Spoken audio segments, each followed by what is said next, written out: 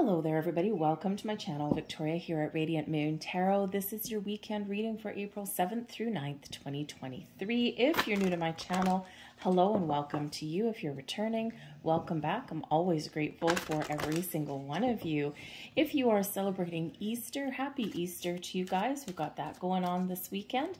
And if you don't, hopefully you get a day off work or you get a little bit of reprieve. Hopefully take some time off for yourself or spend some time with friends and family. Before I get into your reading here, number one, if you do enjoy it, please hit that like button there and subscribe to my channel. But I'm also poking around for a little bit of feedback from you guys today. So if you've been watching my channel for a while, you do know that I used to do weekly readings on top of everything else that I do. I had to stop a few months ago. I found that I was getting a little bit stressed out. And of course, I love what I do here. I don't do it for money, not that it pays me much anyway. You know, you got to have a lot of subscribers and things for that, right? Crack that code, crack that algorithm. I do it because I love it. It's part of my life's calling. And I just love putting the messages out there, right? So I'm just following my path. But the thing is that I just didn't have enough time. I didn't have enough quiet time is really what it is. So now I've moved. So I'm in a different space, different energy, and it is absolutely fabulous. So now I'm finding that I've got a little bit more relaxed. I've got more time. And so I was thinking of kind of changing things up a little bit on my channel. So I was just wondering, I was thinking about making the daily readings a lot shorter. So like under 10 minutes. And perhaps focusing on an oracle card of the day and a tarot card of the day, and maybe a clarifier if there's something very challenging coming up, right? To focus on moving forward and getting past our challenges and obstacles, which is a great way to be. But I was thinking of putting the weeklies back in there. And so would you be interested in that? And of course, I would keep everything else that I do, the monthlies, the timeless readings. I do pick up cards every once in a while. I'll probably have a little bit more quiet time to do that also. So if I was to put the weekly readings back in and shorten those dailies, is that something that you would be on board with, something you're interested in? Or if you have any other suggestions on, you know, maybe some other aspects that you're interested in, then let me know in that as well. I don't typically gravitate towards the readings for the collectives that are, you know, is my ex coming back? Is my ex thinking about me? Things like that. If they come up in readings, I address those, but I don't do readings really focusing on that because, well, it's just not really, I'm not called to do it. And it's one of those things where I'm really more about getting past things and healing from things and moving forward from things. Usually X's are X's for a reason, right? So that's not really my thing with that, okay? But, you know, but anything else, just let me know. Let me know in the comments down below. And of course, if you do enjoy this reading, hit that like and subscribe button. So let's get right into it. And we have Go Now coming in for you, Serapis Bay. You are encouraged to go for it. And what a wonderful message right at this time of year. We're moving forward. Spring has sprung. There's so much new energy in the air. We're in Aries season. We just had full moon in Libra yesterday. We're still in the energy, finding balance and harmony, making decisions, looking at our relationships, and also looking at our goals. We've got a solar eclipse coming up in 2 weeks. And so there's a lot of growth in the air. There's a lot of change in the air as well. So where do you want to go? What do you want to do? Okay, what do you want to try? What have you been putting off and procrastinating over? Now is your time. You're being shown the way and you're being encouraged to follow your path. For some of you, this is about leaving a situation. And again, we're still in full moon energy. Full moons are about releasing, letting go, healing. They're from making decisions, assessing situations, looking to see where you need change. And in this energy, if you've been wanting to leave a situation to follow a different path, or maybe to find inner peace, right? Something is just not going the way you want it to, and maybe you've known for a while that you need to do something a little bit different. And again, you're being very encouraged to take that action, whatever that looks like for you. We've got the Four of Swords, find your peace. The Hermit, healing, find your peace. And we've got the King of Wands, there's your action. So the Four of Swords is all about rest and relaxation. So some of you are tired, you're exhausted, and Spirit is encouraging you here this weekend to take a little bit of time for yourself. Have a nap, go to bed early, relax on the couch with a book or watch a movie that you've wanted to watch for a while. You know, just maybe spend some time at home instead of running around, have a bath, whatever that looks like to you, whatever a little bit of R&R looks like to you. But the Four of Swords also brings in a peace of mind, okay? An inner peace and outer peace, okay? So a calming energy for your heart, body, mind, and soul here. So it may be that some of you are engaging in some meditation, or this is a results of the meditations that you've done at the full moon to cut cords, to release negative energy, and this is that result. So you might just be starting out your weekend just feeling in this nice calm vibe and energy for yourself, okay?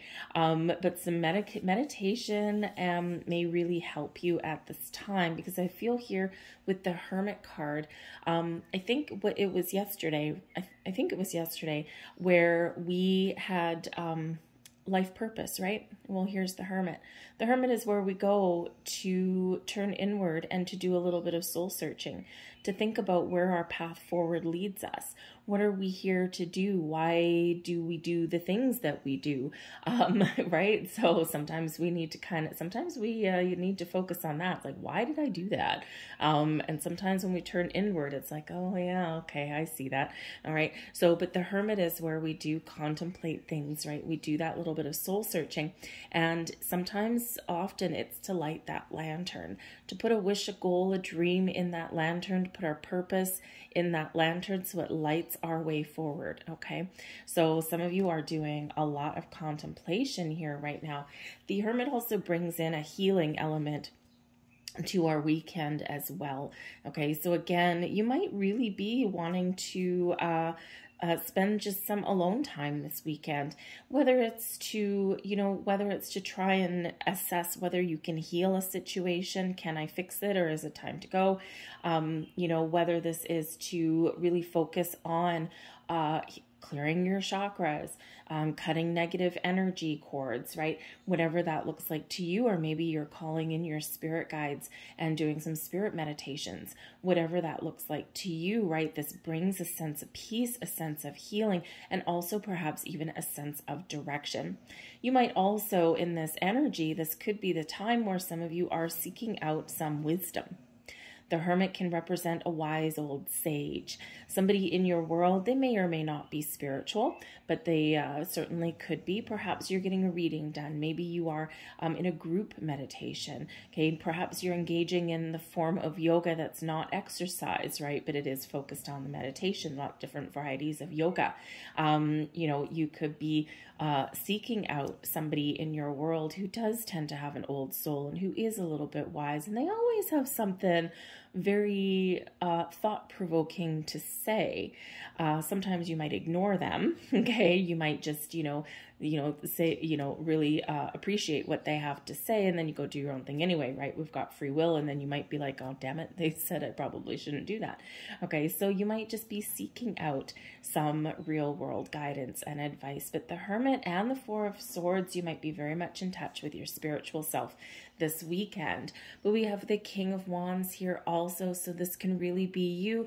Once you contemplate, once you're in this energy, and now you're like, yes, now I'm springing into action, I'm taking control, taking charge, taking the lead. I'm the lead player in my own story, and I'm not going to let anyone keep me down. So you could be really thinking about things first, and then springing into action. This can also be the King of Wands, likes a sense of adventure, likes to have fun, doesn't like to sit still. So it may be that you're in this energy here with the Four of Swords and the Hermit to get that little bit of R&R to recharge your batteries a little bit so that you have the energy that you need. Perhaps on Sunday, Sunday is Easter, right? And so, you know, maybe you got the little bit of alone time first, and then you get together with friends and family and you're up for a really good time. But the King of Wands and the Hermit, they can both be people in your lives as well, right? So we already discussed the Hermit, but the King of Wands can be, you know, a friend, somebody who is like maybe the head of a household, okay, or maybe just someone who takes charge of a situation, but they're fun to be around. They're in a good mood, happy vibes all around with this energy. But whatever the situation is, the King brings in that success element for you, okay? It can be that if you're thinking about, you know, following a goal, a dream, a path, springing into action, that the King of Wands, it's like, yep, now I'm good, now I'm ready, I know I'm going to be successful at this. It's filled with confidence, okay?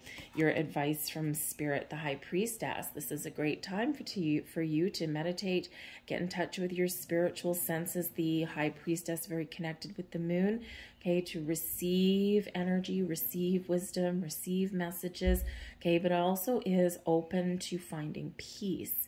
The High Priestess is a very peaceful card, okay, so finding your inner peace and finding that higher connection and finding your higher self. So awesome weekend for you guys to be doing this. And, you know, don't forget, I mean, we do talk about full moons and new moons and things about manifestations and letting go and healing and all this kind of stuff. But, you know, it is also an incredibly spiritual time as well. The veil is thinner, and this is where we can really connect with our higher selves. A lot of people are raising their vibration. They're stepping into a higher level of being, and a lot of light codes are being activated at this time.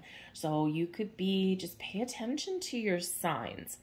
Repeating numbers, songs coming on the radio, like that just kind of resonate with you right at that time, or maybe they kind of like, oh, inspire you in some way. Insects, birds, things like that, things that are a little bit out of the ordinary, out of place, something that catches your eye and you're like, oh, that's weird, right? Those are some sort of messages, okay? So pay attention to all those things. You're probably seeing a lot of repeating numbers right now, depending on your current path that you're on, your current direction. Your current purpose for being here is you might be at a different stage. So some of you might be seeing a lot of ones right now, springing you into action, okay? Following your goals and dreams, taking initiative. Maybe you're seeing a lot of threes, creation in your life, things blossoming in your world, inviting you to create things or to manifest things. Maybe you're seeing the nines, right? Wrapping things up and getting things done. So pay a close attention to those and look up those things when you see them. We have the 10 of Cups coming in here as blessings headed your way this weekend. Home, family, friends, feeling content, having a good time, all counting your blessings. This is a very important time of the year to do that as well. So the 10 of Cups, this is where we all aspire to be. Happy home, happy family, and just feeling the feel-good vibes. So you could really just be focused on you, on your close connections this weekend, and just feeling kind of good.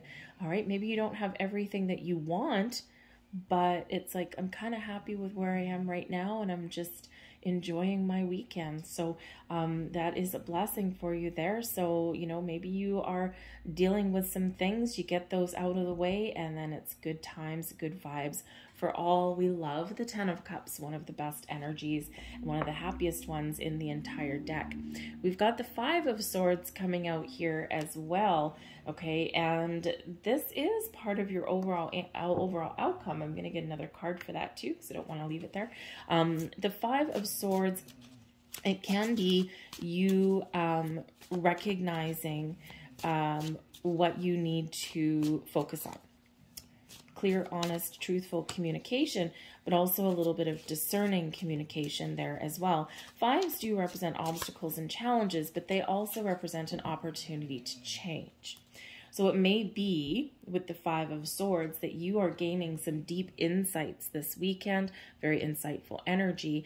And the Five of Swords, you're like, okay, I need to focus on how I communicate with people. I need to communicate a little bit better. I need to learn not to take things personally because someone else might be in a bad mood. I might need to learn to, know when to stop talking. Okay, sometimes we take a conversation that starts out as a healthy debate or something, and we take it a few levels too far.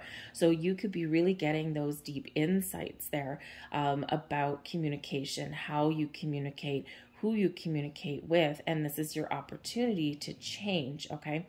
It may also be with this Five of Swords that there is an argument here, okay, or there is some sort of conflict, and you are focused on resolving that this weekend, all right? But the Five of Swords is also kind of like a battle, okay? And, sometimes we need to recognize, okay, that because the Five of Swords is actually kind of a winning energy, but always with like a double-edged sword. Okay, always something, in order for me to win, I have to defeat somebody else. So this could be you recognizing that your path to success and following your dreams may result in someone else being defeated. Whether this is a job, whether this is a relationship, okay, or whether this is just, your way forward needs to be to let something go, okay, whatever that looks like to you, right? And so there's something here where we're focused on letting something go possibly, okay, or we're focused on doing what is right for ourselves, but somebody else may not be in that same happy vibe, okay? And yes, this is the time of year a lot of people are having a lot of changes in their relationships, okay? Or even how they think about relationships, right? So this could be you're focused on communication with people in your world, and you're like, okay, yeah, I recognize where we went sideways. Now is our opportunity to change, okay? We've got the Moon card with that Five of Swords, okay? So there's something here that we're recognizing, okay? We're doing some emotional deep dive here, and something is illuminated for you in that energy, okay? So something may come to light. You might recognize something, okay? And this is where we go. The Moon card can really help us with healing, with understanding our emotions, understanding how we do things, okay? So you could be really doing a little bit of a deep dive there. The Moon does bring things to light. Things that have been hidden in the shadows may come to light, right? Something that you've been dreaming of, something that you have maybe pushed aside that comes out in the open. So remember, there is this big healing energy that's coming in here, but not without a little bit of something that we do need to face, deal with, or to make a conscious effort to change in our world. Okay, the Moon has to do with your dreams as well. And again, a very spiritual energy with this. So you could really be, and then this particular Moon card, we do actually have the full moon represented there. So this can be that we are in this full moon energy. Sometimes emotions run high. Sometimes, people act a little bit loopy. And so sometimes we need to find a resolution for those things, or maybe avoid issues entirely. Sometimes, sometimes you just, if you're going into a family situation, right, maybe you just know that there's probably going to be some minor little family arguments there, as there always is, especially between like siblings and things like that. And so perhaps here that you are, again, finding a better way to deal with those things, okay? But the Moon can certainly bring about that healing and really focuses on our subconscious. And I feel like it's kind of bringing in a very calming energy for you. A little bit of enlightenment, I feel, maybe coming to some of you this weekend, all right? But again, pay attention to your dreams, any signs, symbols, synchronicities that you're seeing.